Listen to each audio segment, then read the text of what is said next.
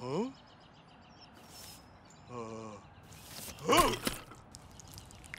Oh, tapioca! Fooled you! Oh, Jax, good buddy, I got you great. You should have seen your face. That was really mean, Victor. Thank you, Clara. Especially right before our field trip. Field trip?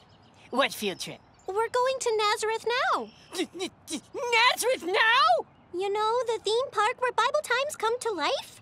That's today? Oh, no! Did you forget your permission slip? No! My great-aunt Marjorie refused to sign it. She thought I made the whole field trip up to get out of my homework.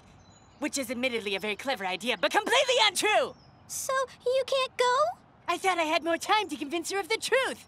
Blast my hard-earned reputation as a master of hijinks and shenanigans! What's wrong with Victor? He can't go to Nazareth now. He doesn't have permission. There's the bus. Everybody get out your permission slips. Bye, Victor! Bye, Victor!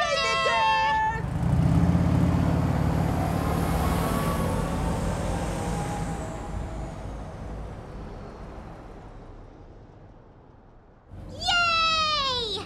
We have a whole field trip where we don't have to worry about being tricked by Victor. Or frightened. Or manipulated by language. Yeah, we'll be able to have a great time because Victor isn't here.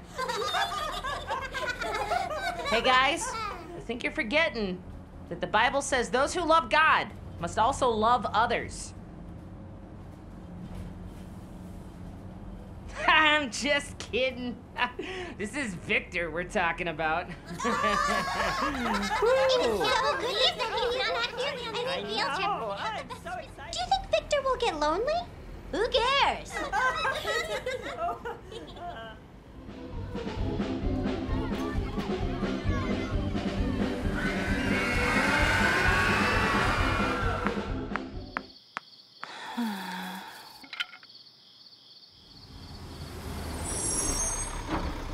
My favorite was the parable of the sower coaster. Ooh, mine was the Pontius Pilates exercise studio. The Solomon's Temple log shoot was awesome! This is the best day of my life. Hi, Victor. Here to rub it in, Jax? I got you something. Oh, what? A group photo without me in it? No. Here. A present. For me? Oh, I saw it and I thought of you. Sorry you couldn't go on the field trip, Victor. I know you really wanted to. Jax? Yeah? What did I do to deserve this? Nothing.